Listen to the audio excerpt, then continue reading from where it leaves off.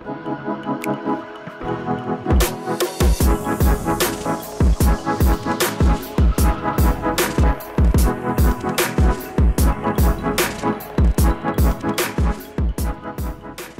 to everybody at Gauteng Equip. What a privilege it is to be able to address you today on the subject of kingdom leadership. Well, in Romans 14, verse 17, it says, the kingdom of God is not a matter of eating or drinking, but of righteousness, peace, and joy in the Holy Spirit. Verse 18 goes on to say, for anyone who serves Christ in this way is pleasing to God. Well, what's that verse saying? It's saying actually the kingdom of God is an internal matter. It's about righteousness on the Christian leader, peace of mind, and joy bubbling up from within.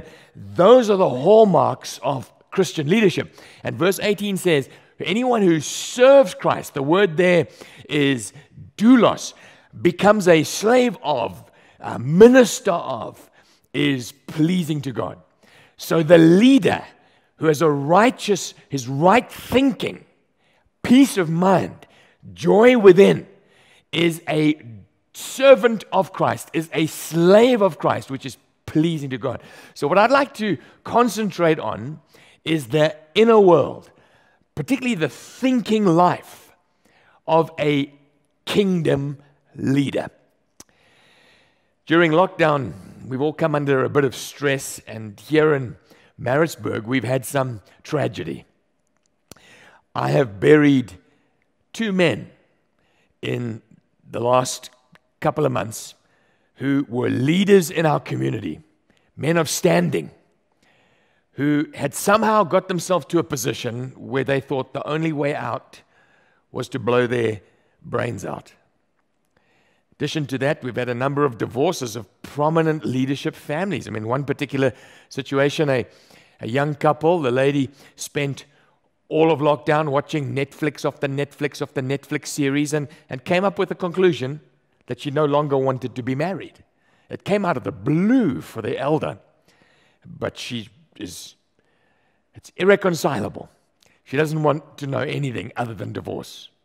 One of our leaders came up with a decision in front of his wife and in front of me. The first time she heard it, I can't cope anymore. I can't provide for the family anymore. Basically, hands over the keys, blew out of town, wants a divorce. What's going on? How do those prominent leaders get to those conclusions? What's going on in their thinking? What's going on in the state of their mind? What's going on in their inner world?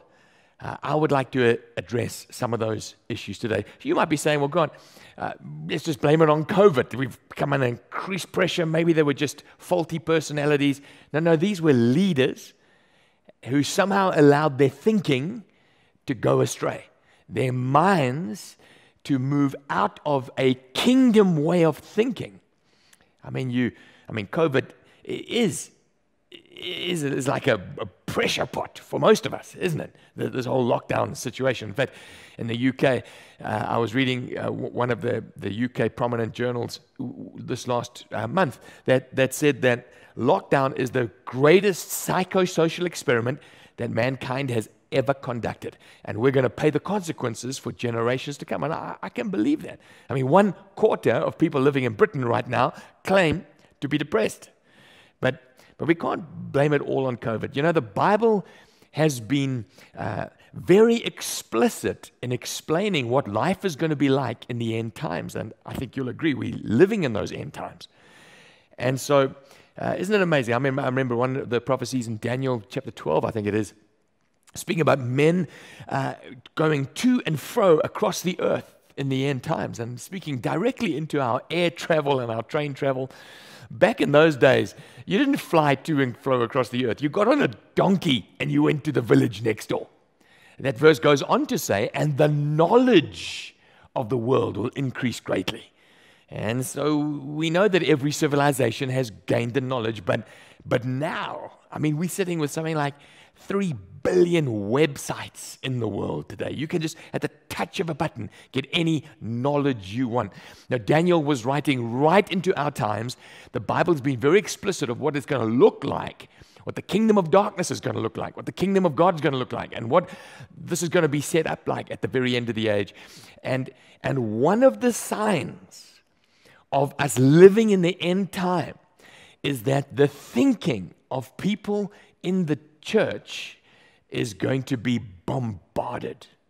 I want to talk about kingdom thinking. Look what Paul says in 1 Timothy chapter 4. He says this, but the Spirit expressly says that in the last days, some will fall away from the faith, paying attention to deceitful spirits and doctrines of demons. What's Paul saying in 1 Timothy 4? He's saying in the last days, people's thinking is going to come under assault. And then in 2 Timothy 3, he explains what that thinking is going to look like. But understand this, in the last days, there will come times of great difficulty, for people will be lovers of themselves, lovers of money, proud, arrogant, and abusive. And so I'd like to address you leaders today about what kingdom-mindedness looks like in the life of a leader. We need to be on our guard. We're living in the end times. And a sign of the end times is that, if it's possible, even we will be deceived. That our thinking will become of another kingdom. And we don't want that. And so the reason why the Bible speaks to us about these things is to forewarn us. I believe that the mind of a leader needs to be kingdom-minded. And under the lordship, kingdom speaks about lordship. It speaks about who's king of your thinking, who's king of the way things are going on in your mind. And so to help us understand this, I'm going to look at 3 pictures. I'm going to suggest to you our mind is like a cinema, our mind is like a courtroom, and our mind is like a battleground. We're going to use those pictures and look at what kingdom-minded looks like in the mind of a believer. And so our mind is like a cinema, isn't it just? We can take a couple of cues and we can line them all up and we can play amazing movies in our minds. That's what being human is all about. We can visualize things. It becomes our prophetic urge into the future. This is what Job said. I think it was in Job 3. He says, the very thing I feared is what has befallen me. So in other words, he was thinking about something. He played a movie in his mind. And it became like a prophetic pronouncement, and he walked into that very thing that he was fearing. The writer of Proverbs says, as a man thinks, I think it's Proverbs 24, as a man thinks, so he is.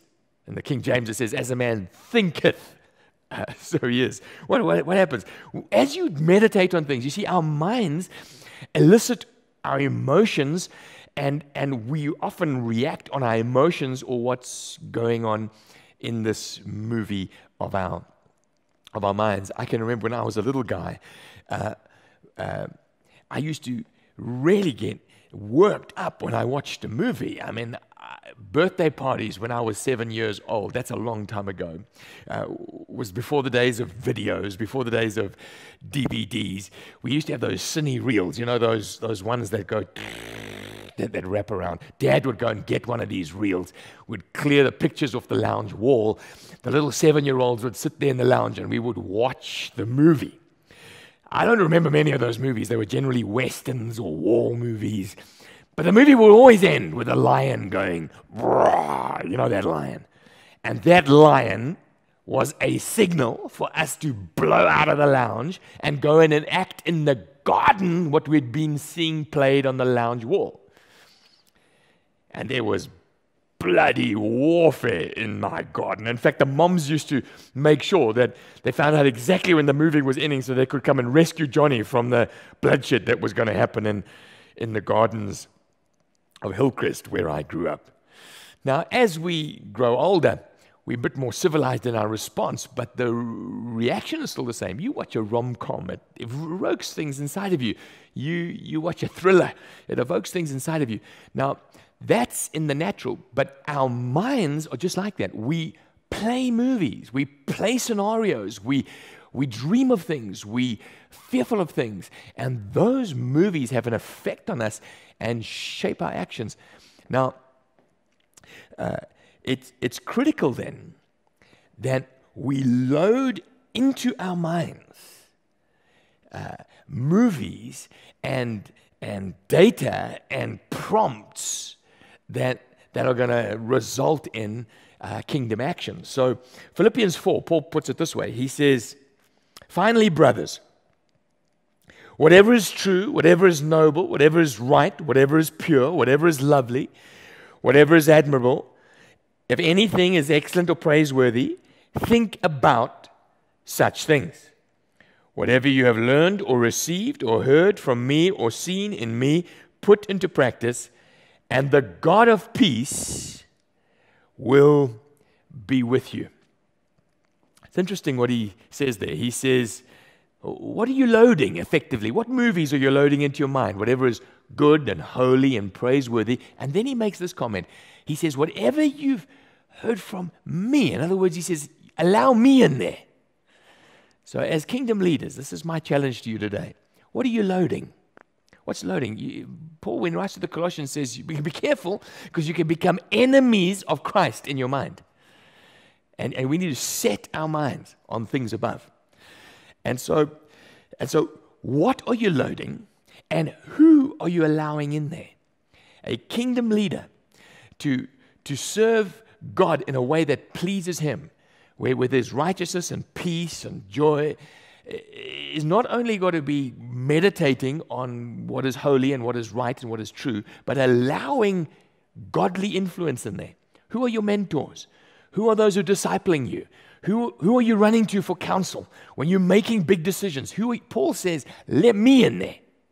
I'm saying to you, who is in there? To be a kingdom leader, to begin to see the right movies. You see, when Paul writes to the Ephesians, he puts it this way in Ephesians chapter 1. He says, I pray that the eyes of your heart, in other words, the movie that you're seeing, the eyes of your heart may be enlightened so that you may see me and know me better. You see, if we have the right influence and the right stimulus, God says, I'll reveal myself to you. And then when you are leading with a kingdom worldview. You're leading with a king on his throne worldview. And it shapes the way you respond. It shapes the way that you act. Another prayer he prays in the context of the Ephesian church. He says that to him who is able to do immeasurably more than you dream or imagine. So God not only wants to show himself to you, but part of kingdom thinking is to know what he wants you to do. And it's immeasurably more than what you can play in the movie of your mind.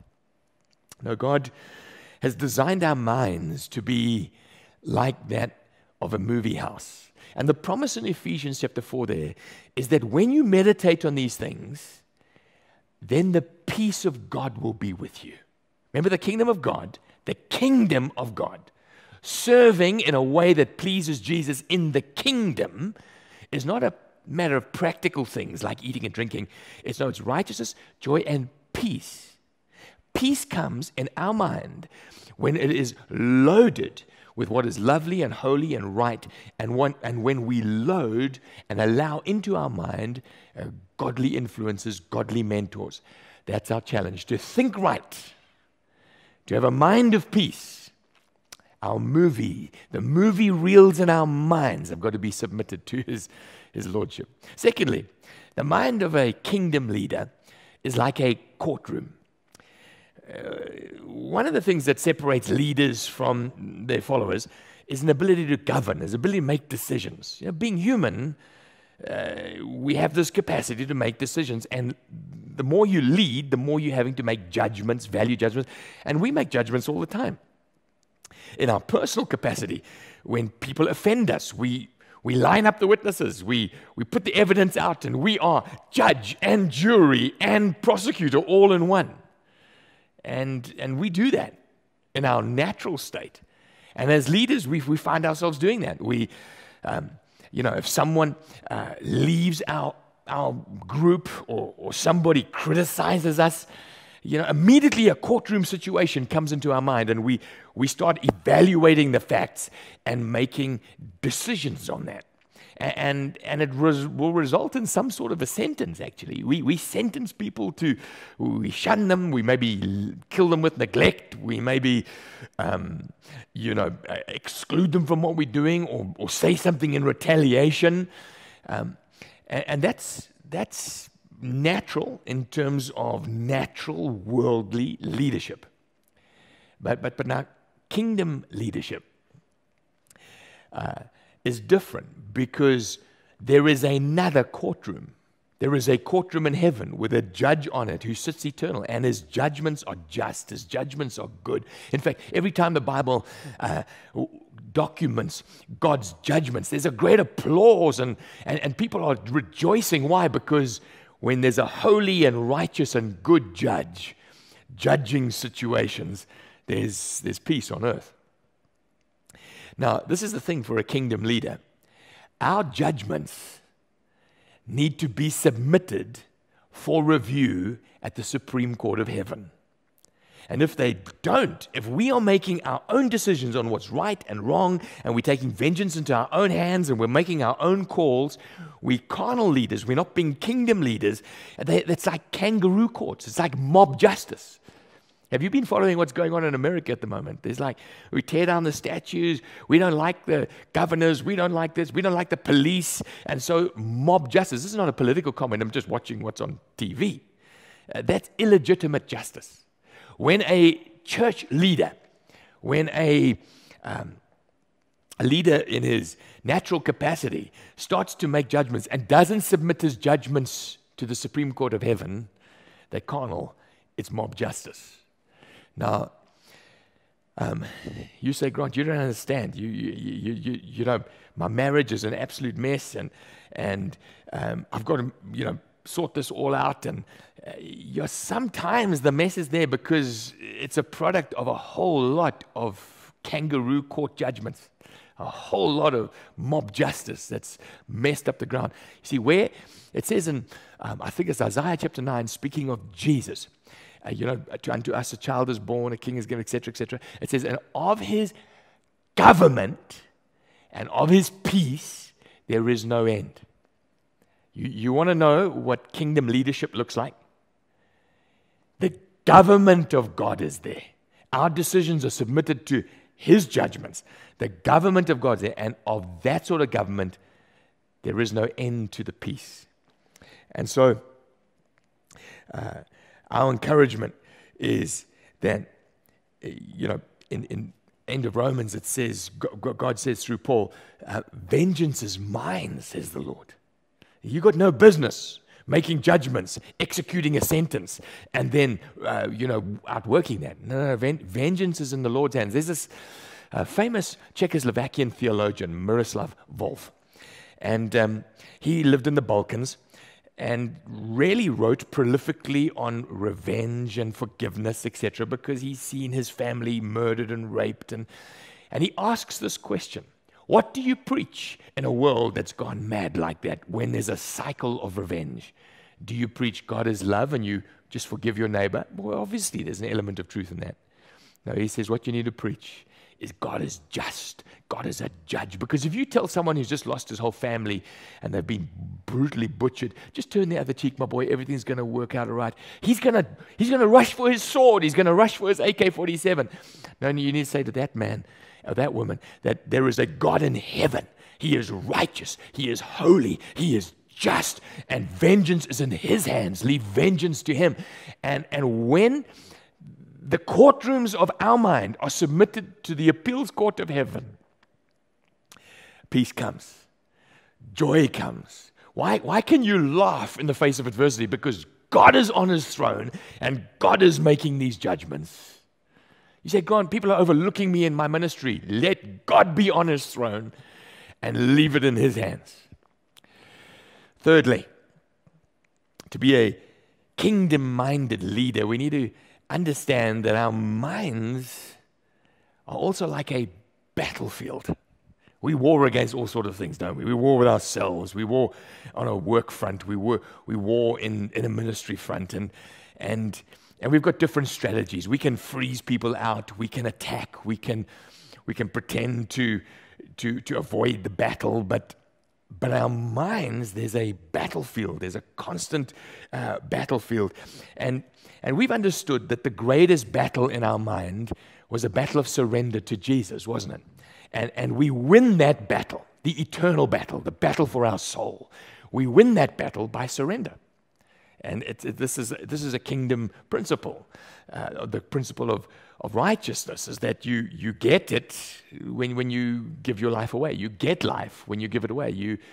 And so what happened is we put up the white flag of surrender and said, my life, Lord, in your hands. My future in your hands. Lordship over my life is in your hands. You are my king now. And that's what happened when we got born again. And at that moment, God breathes his life into us. We become a new creation. We become born again. We get adopted into his family. But it happens in the heat of battle when we're arguing against God and resisting against God. And finally, we come to the point of saying, God, I surrender. Now, in a normal context of historical warfare, when a battle is won, sometimes there is a platoon or a regiment who didn't hear the verdict, and they carry on fighting. Sometimes they did hear the verdict, and they decide, look, we're a vigilante group. We are never, ever going to surrender. We're going to fight to the death, and they hide away in a forest, or they hide away in some downtown somewhere, and they fight to the bitter end. The same thing happens in our minds. We might have put up the flag of surrender and said, Lord, you Lord of my mind, you Lord of everything. But we leave a little vigilante thought process in our mind that isn't submitted to the new king. When Paul was writing to the Corinthians, he called that little vigilante thought process a stronghold. So let me read what he says about strongholds. 2 Corinthians chapter 10, he says this: the weapons we fight with are not the weapons of the world. On the contrary, they have divine power to demolish strongholds. And he describes what this stronghold is. He says, we demolish arguments and every pretension that sets itself up against the knowledge of God, and we take captive every thought to make it obedient to Christ. So he says, these arguments, these fortified ways of thinking that have set themselves up against God, these little vigilante groups in our mind, he calls them strongholds. So what is a stronghold? Well, that is a concept that you'll find a lot in the Old Testament in a very positive sense. So when they built a village, they would either make a tower in the middle or a bunker in the middle, which was their last bastion of defense. When the enemy comes in like a flood, they would hide in their tower, maybe pour boiling water over it or rocks over it and kill the enemies as their last ditch defense. And I'm assuming some villages were saved because they had a stronghold. So Paul is he's borrowing that metaphor, and he's saying, in the battle for your soul, Jesus came in like a flood. He came in over your boundary walls, and you hoisted up that flag of surrender. But there are some arguments and pretensions, some fortified ways of thinking. This vigilante crew said, we're not going to surrender. We might have lost the village, but this thing we're not going to lose. And so it works like this. You can say, Lord, you can have my future. Hopefully you take me into your heaven. You can have my marriage, but you can't touch my finances. I don't want the kingdom, this new king, to govern what it is. So I'm going to keep it in a fortified tower. I'm going to have an argument. I'm going to set up an argument against God to keep hold of my finances. Paul says that's a stronghold. Or God, you can have everything. You have my finance, you can have my everything. You just can't have my sexuality. Because I know when this king marches into my sexuality, he's going to spoil it. So I'm going to keep that dark. It's possible for a Christian to have the new king in his life, but to have a stronghold, a fortified way of thinking against the new king. But the great news here, and kingdom leaders, you tell me, why is it that those men in my church had allowed Jesus into their marriages, into their ministries, into every single area, but there was how do they get then with the new king to a conclusion that their only solution is to blow their brains out? I tell you what happened is that this stronghold, particularly in both these guys' case on finances, was dark, and God never got in there. And eventually, that stronghold, let me mix the metaphors now, that movie began to play again and again and again and again, and it resulted in a catastrophic conclusion. It's possible to have him Lord of everything except this thing, but the great news of this text is that we have weapons to demolish these strongholds. The Christian leader, so if you are leading and you have a fortified way of thinking that is not under God's lordship, you actually have a weapon or two at your disposal to bring that down, and because this is what God wants. He wants surrender flags all over. Surrender flags in your sexuality and your finance and your parenting and your thinking and your work life and in your social life and your friends' life. Just white flags of surrender. Lord, be king of all these areas. Conquer me. That's what God is looking for. We're talking about kingdom leadership. The new king over these aspects of your thinking. So you say, God, well, what is it? What is the weapon to bring down this stronghold? I believe there are two. It's the weapon of confession and repentance. You see, they're not weapons like the world would know them. They're spiritual weapons. You say, God, you mean like tell other people that this dark place exists? That's exactly what I mean. You say, God, like that's a bit scary, and isn't confession like a bit, isn't it a bit Catholic? Confess your sins one to another, and he is faithful and just to forgive you and to cleanse you. How does the cleansing come? It comes when you let the light in. And sometimes that fortified way of thinking, you can pretend to repent, but it requires confession. So I'm going to suggest to you today that if there is a fortified way of thinking that set itself up against God inside of you, God's calling you to repent, to turn around, to allow his light in. And in many instances, that's going to result or require confession. And so as I bring this to a close, in Romans 14, it says, the kingdom of God is not about practical matters like eating, drinking, strategies. It includes that, but in essence, it's not about that. What is it about? It's about righteousness. And there's no righteousness in darkness. So the mind of a kingdom leader has got to be one where the strongholds come down, where the surrender flags are up, and the king has his way. It's a matter of righteousness, peace. Where's peace going to come from? Peace is going to come from when we allow his movies to play, and we see him as Lord, him as king, where we allow his governance into our lives. And it's about joy. Now, how can you laugh through adversity? How can you laugh when your enemy's coming against you and things aren't going well? Well, we have an appeals court in heaven.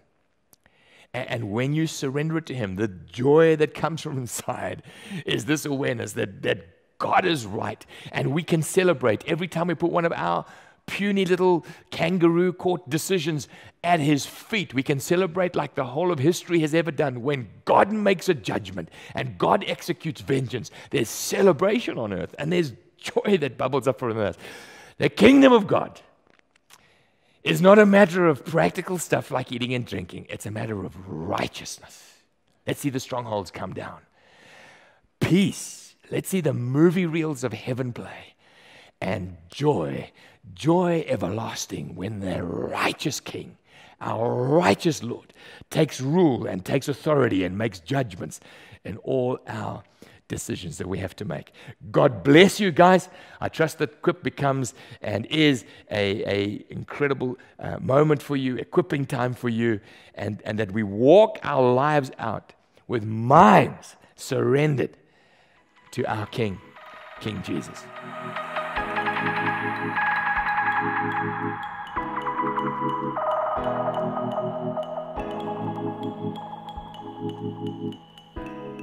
you.